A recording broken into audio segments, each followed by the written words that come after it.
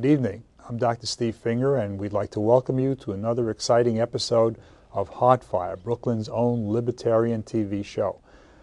Today, we're lucky and fortunate to have with us Mr. John Clifton, who is the Libertarian candidate for governor this year.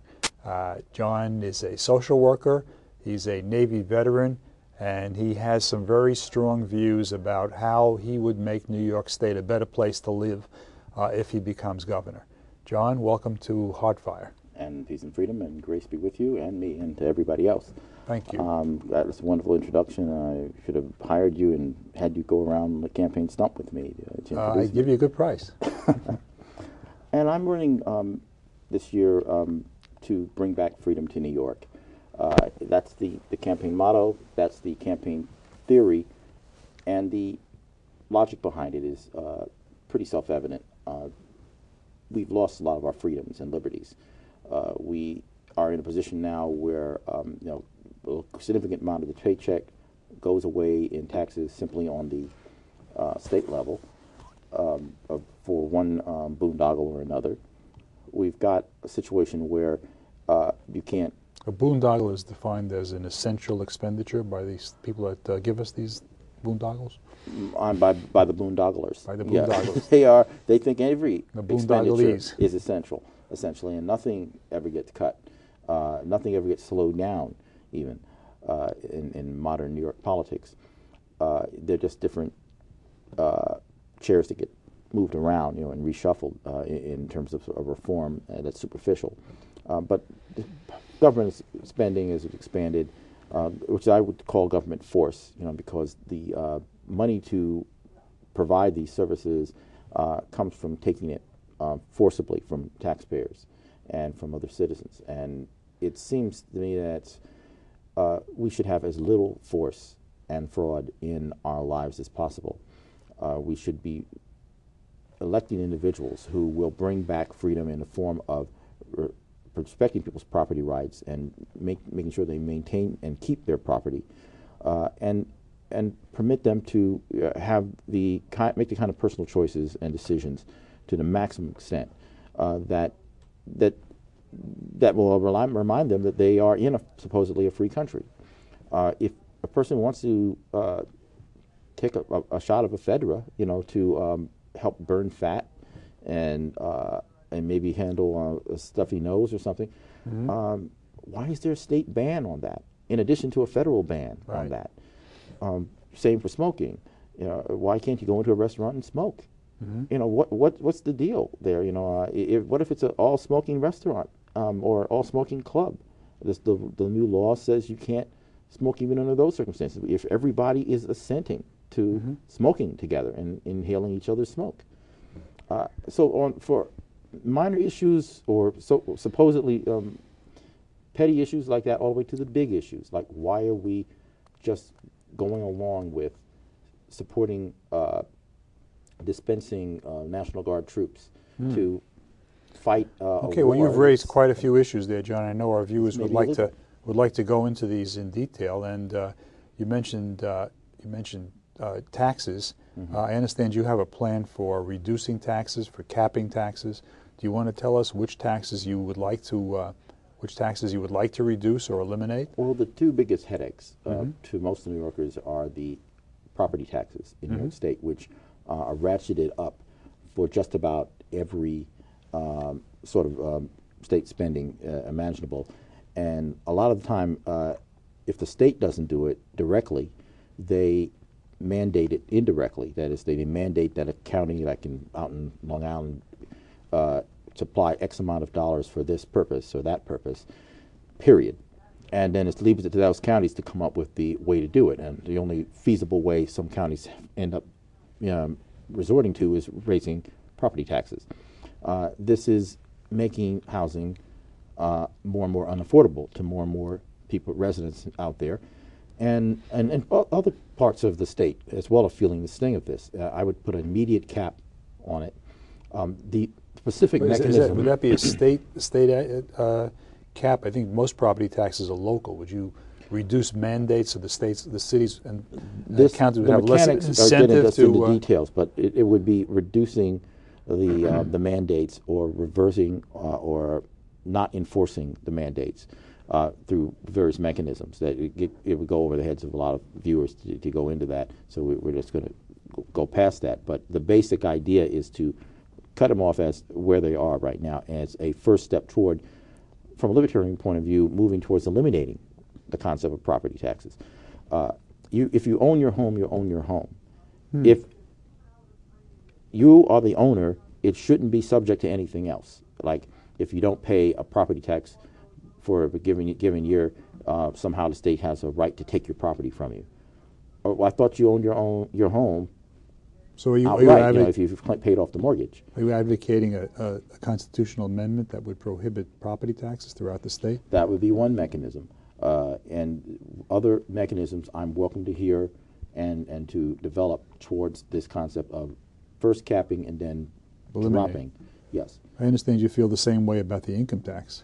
I definitely feel that way about the state income tax is one of the other engines that is driving a lot of the middle class out of New York. Parts of the state are becoming like a ghost town where you have maybe a working class and you have immigrants coming in, and maybe you have some wealthy people staying on, and a lot of government employees. But beside that, the private sector is evaporating from the state rather than continuing into perpetuity supporting all the subsidy programs that exist in the state. The state income tax can be capped. I don't want to say capped. I said that for property taxes. We can eliminate it for anybody earning under $75,000. That was again promoted by William Weld, who initially got our party's nomination, but stepped down from that. And I think it's a very good idea, and I'm forwarding it. So you're not advocating eliminating all income taxes, just income taxes people below a certain... as a first step. But eventually you'd like to eliminate all the income tax. We should eliminate it. We should eliminate all the mysterious myriad legalese and tricks that make people liable for paying taxes when they actually may not even have a tax liability. That's a whole other subject that I've done several shows on Hardfire about. We should be eliminating the tax and the apparatus that ensnares people in liability. And so I would be very well. Let me ask you, John. Property taxes and income taxes are a pretty big chunk of the government income. What would you substitute? What kind of taxes would you feel are legitimate for the state to use to pay its expenses? I would replace it with more freedom, and in the form of less support of a coercive block of programs that are not necessary under, certainly as originally realized under the federal Constitution, and certainly under the state Constitution. One example, prominent example, a lot of the spending is going to education. It's supposedly mandated in the state Constitution that the government provide for a sound education, but that does not imply something from that language that the government has to supply a whole public school apparatus and fund it to whatever infinite extent in order to fulfill that promise. The government can promote, by not interfering with the private economy, the success of private education, private schools, and sources of learning, and back away from all the compulsory elements of the current government school system.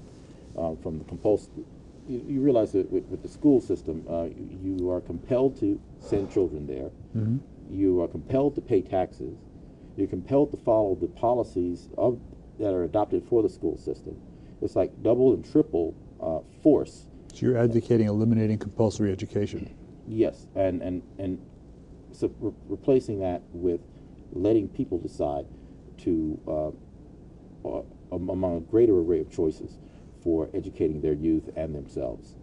Whether it's private schooling, whether it's homeschooling, whether it's teacher-supported colleges where the teachers set up a system that, again, privately funded, that they operate and fund and coordinate to educate people, to new applications of distance learning, where some children can be taught by computer as part of a homeschooling environment.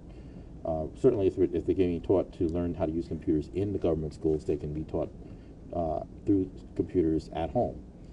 They can be taught in a private. We have homeschooling in private school. What would your I'm how would your talking about program? as the norm, not as the preoccupation of just a handful. I'm talking about the way it was throughout human history, prior to, say, the mid-19th century. So you're not actually talking about overnight eliminating public schools. You're talking about moving in the direction of private schools, of making it easier for people to pay for private schools because you're reducing their taxes so they have more money to spend on private schools. Yeah, and one of the other methods is to give people a tax credit that can be applied toward, say, the first $3,000 of income towards any income, any source of education. This will be before you eliminate the income tax. True, but I mean, some part of that is related to the federal tax, so this would be a different animal.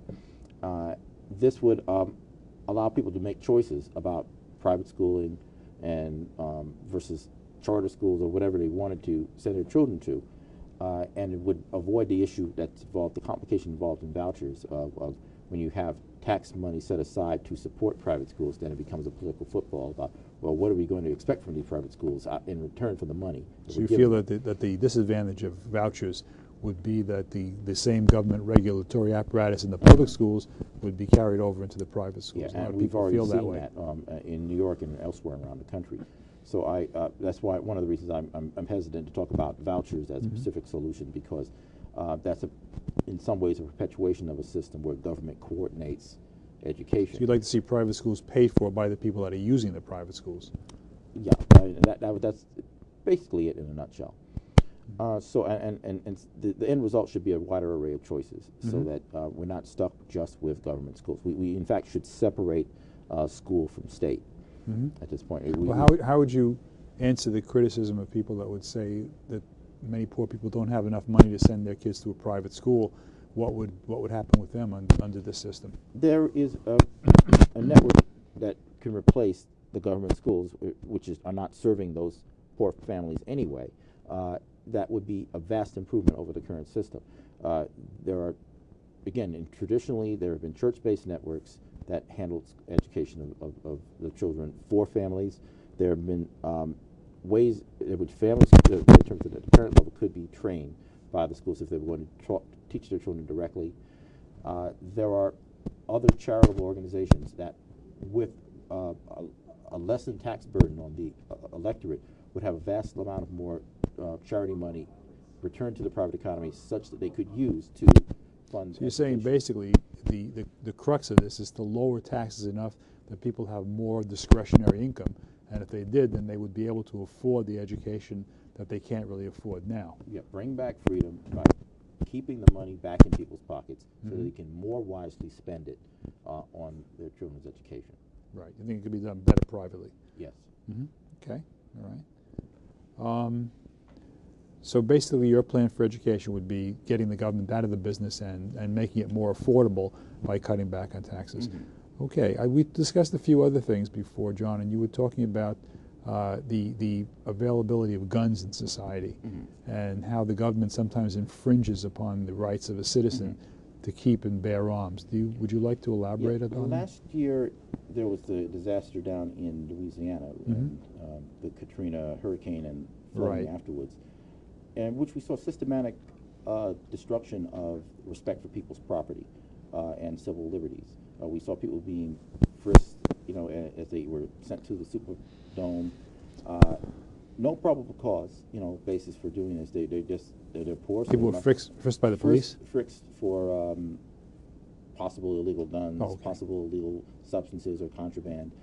And some people pointed out the issue that they did that minute screening of all those people, but the season ticket holders who went through those gates never got that kind of treatment. Maybe they're a different demographic, and so they don't get to be accosted that way. But that's the way Katrina started, or the whole episode. But a funny thing happened during the flooding, and during the emergency created by this situation. Federal and some state authorities went over to people's houses and started taking their guns, or trying to take people's guns away. There was no good, sensible reason for this in terms of the fact that these people, in most cases, were living in the good parts of town that were not affected by flooding, and so there was no reason to be going to them in the first place. And there was looting going on in many parts of the city, and in the midst of that, a person should be able to protect themselves by a normal means, like having a weapon on them. So many states and the federal government is, in terms of the Congress at the moment, is trying to pass a law that would prohibit government from confiscating people's guns in emergencies. Okay, I'm going to ask you to hold that thought for just 1 second while we pause for a brief public service announcement.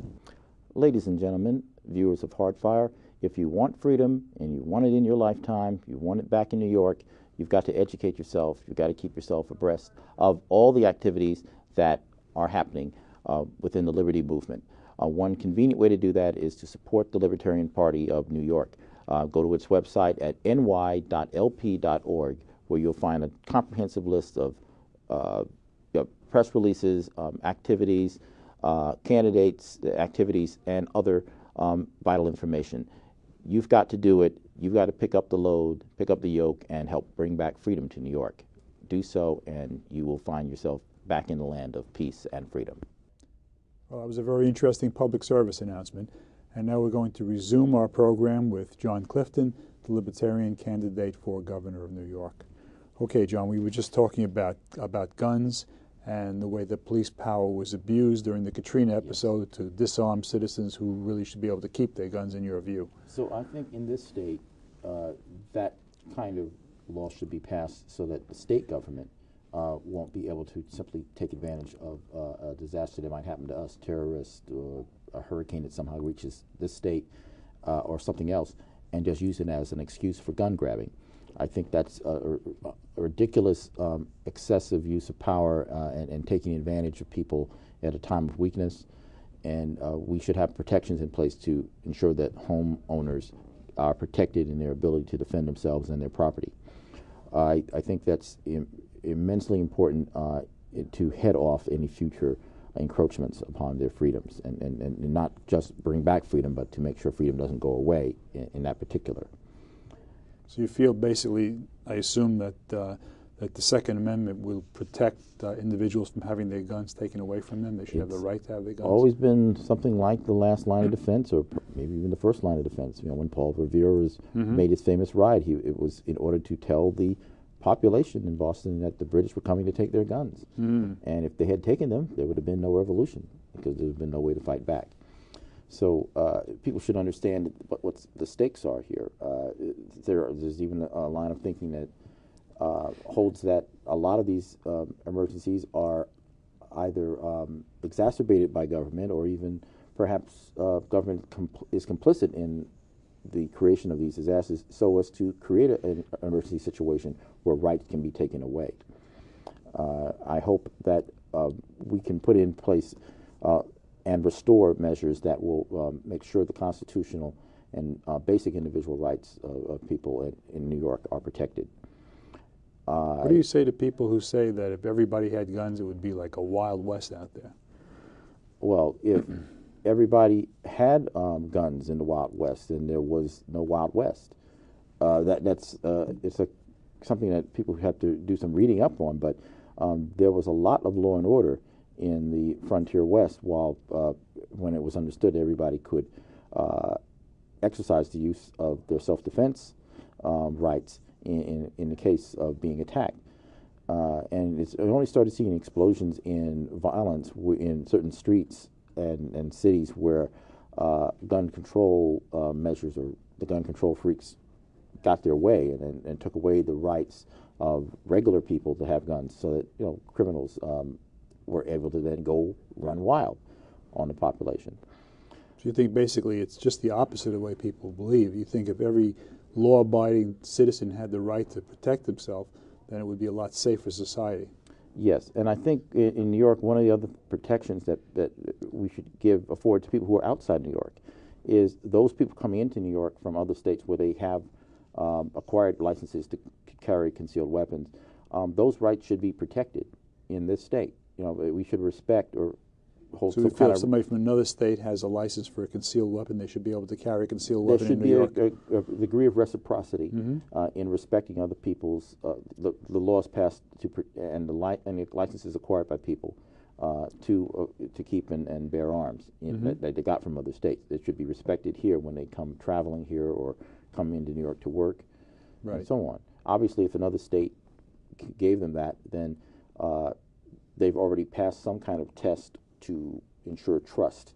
You know, that they would. Should there be some sort of regulation of concealed weapons? Should it be given to convicted felons? Should it be given to children? Should we do anything to regulate the sale of guns at all? Well, there should be restrictions on the restrictions, because sometimes the restrictions have been put in place to be expanded, as we've seen in New York, to cover basically most of the adult population. I would work in the other direction and put restrictions only for emergency or very clearly and tightly defined exceptions. The governor of the state has the power to actually authorize that all individuals can be armed and have a right to carry weapons based on considering them the unofficial militia of the state. So you can essentially deputize every person in the state? Well, basically, there already are a militia, and the government can simply recognize the fact of the matter. Because the powers of politicians and elected officials are simply delegated powers. The original powers come from the people themselves, and the governor can recognize those powers. All right, speaking about guns and ammunition, I know you have some very strong feelings about veterans returning from Iraq and being hurt by the use of depleted uranium in weapons over there. I don't think most of our viewers realize that depleted uranium is being used there and that it may have some health consequences.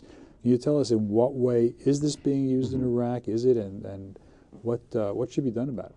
Yeah, the radioactive materials, uranium-based materials that have been used in a lot of the munitions and ammunition and explosive materials have been used in Iraq for several years.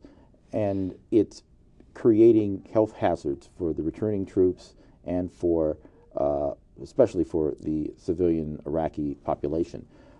In the hospitals over there, they're encountering people who are coming up with 3 different types of cancer in their body: lung cancer, throat cancer. First of all, where's this depleted uranium being used? I don't think most it's people being realize used in the battlefront.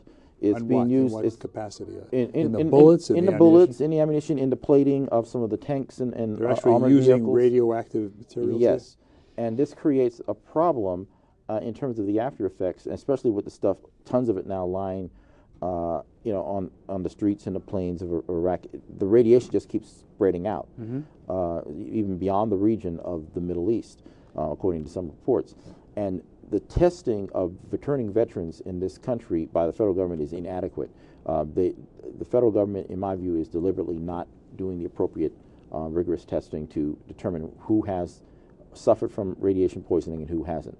Those instruments exist. The state government and the governor can fill in the gaps that have been left unattended to by the federal government by attending to our veterans' needs and getting them the proper health screenings and testings in this area. Do you feel, as governor, you could be instrumental in testing these returning veterans? Yes. To give them the decent health care that they get from the exposure to all this material. Well, continuing along with the situation in Iraq, I know that you're very opposed to our government's involvement in there, and I think you were of the feeling, the impression that the governor could have some say in how the National Guard troops are used over there. I think most people just assume that the president can take National Guard troops and order them to go any place he wants them to go. I think you have a different opinion, and you would use them differently. Yes, the powers of the governor has in this area are relating to the distribution of National Guard troops for various purposes.